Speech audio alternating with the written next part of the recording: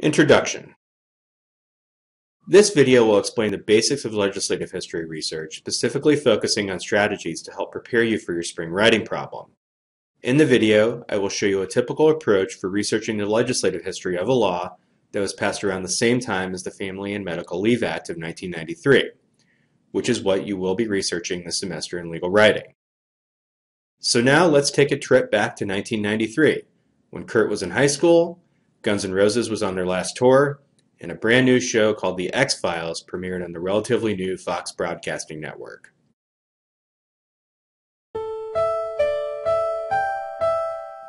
After years of very low voter turnout in the 70s and 80s, Congress decided it was time to make registering to vote easier. Some states already tied voter registration to driver's license applications, so the idea for a motor voter law requiring this was proposed in the 102nd Congress. President Bush vetoed the law in 1992, concerned it would increase voter fraud. After Bill Clinton was elected in 1992, the law was once again passed and Bill Clinton signed it in 1993. So how would one go about finding legislative history for a 22-year-old law? Will it require using 2-decade-old dusty books, or will the materials be online? How would you even begin to research legislative history for any law? When researching legislative history, a good first step is almost always to find the relevant code sections. Since we have a popular name, let's go to the popular name table. Hopefully you remember from last semester that popular names don't just have to be the formal titles Congress uses for laws. They can be any name used in common parlance. So let's look up motor voter in the popular name table. Under the letter M, I find the motor voter law. The proper title for the law, the National Voter Registration Act, is cross-referenced. From here, I have a couple options. I can easily access the United States Code sections enacted by this law, which would be advisable if you're researching current law in this area. Or I can go back in time to look at the legislative history for this law. All I have to do is go straight to the public law that was passed in 1993. Public Law 103-31, or the National Voter Registration Act of 1993, was introduced in the House as the second bill for that session. From here, I can easily find legislative materials in Westlaw Next by clicking on the Legislative History link.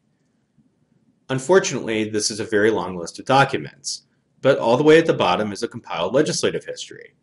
In the PowerPoint you were assigned, you were told that finding such a compilation is always recommended.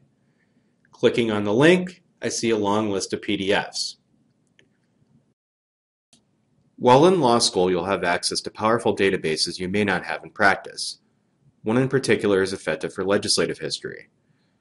Going to the library's list of databases and looking under the legislative history subject heading allows you to view all of the databases that have legislative history. For your spring problem, you will not need to use all these. Most likely to be of use to you will be the two ProQuest databases and Hein Online. ProQuest has two legislative history databases. Legislative Insight specifically focuses on legislative history information for enacted public laws. Going into the database, you can see many search capabilities. For our purposes here, since we have a public law citation, it would make sense to simply use it and search by citation. I retrieve many hits, but note that it is possible to limit by type. Limiting the results to legislative history yields one result, a compiled legislative history. So, with only a few minutes of work, I have an easy-to-use legislative history of the National Voter Registration Act without having performed hardly any original research of my own. Just from looking at these results, I can tell Congress considered related laws as far back as 1988. However, most important are the committee reports surrounding the legislation that was passed in 1993. There are reports from previous Congresses where the law was proposed but not enacted. While these could be useful for determining legislative intent, I would suggest focusing on documents specifically related to the law that actually was passed in 1993. You may notice a signing statement is cited here. What is a signing statement? You likely will encounter one in your spring writing problem research, so let's discuss them here quickly.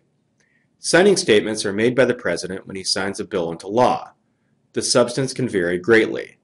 Typically, the president will use a statement as an opportunity to object to portions of the bill or to guide agencies in the implementation of the law. Generally regarded as part of the law's legislative history, signing statements are not legislative documents. They come from the executive branch.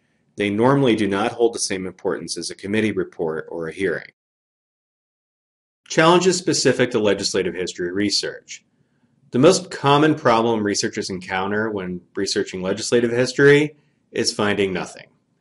You may be faced with researching a very challenging issue due to some ambiguity in the law. When starting the research, you fully expect to find heated debate in hearings or perhaps the floor, only to find nothing. When this happens, it is likely because Congress did not directly address the issue for some reason. In the event you need to prove it was never addressed, it would be necessary to scour the legislative history for every mention of it. You assuredly will not need to do this for your spring problem. You only need to have a basic understanding of legislative documents and their citations for now.